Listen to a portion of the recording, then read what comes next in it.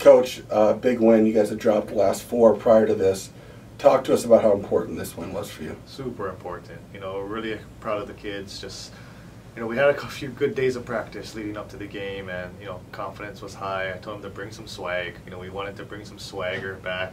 I thought that we were missing a lot of that, you know, just with our deficiencies, you know, kind of shooting the basketball. And we came out today, we wanted to control tempo early, kind of establish that, which I thought we did well. Which got us some easier shots, you know, early on. And then once we started hitting a couple open jump shots, it kind of got contagious, and everybody started shooting the ball well. So big win, just a big team win, and, you know, it's obviously great to break that streak and hopefully start a new one. You got Jasmine Edwards back after a game off, and then you had some other players step up, Sadie Mensing, Johnny Richardson, and Courtney Graddick. Talk to us, play about those girls tonight.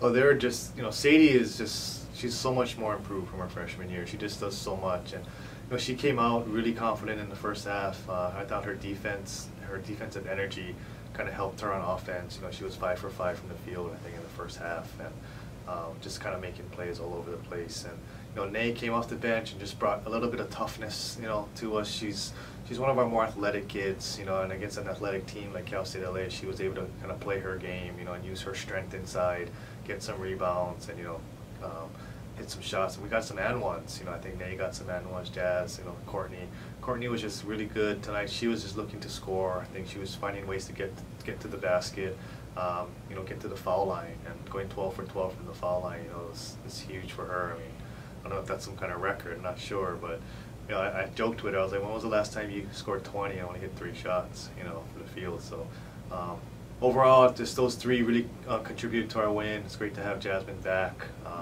I didn't think she had any rust on her at all. She looked pretty good out there, so I'm pretty excited.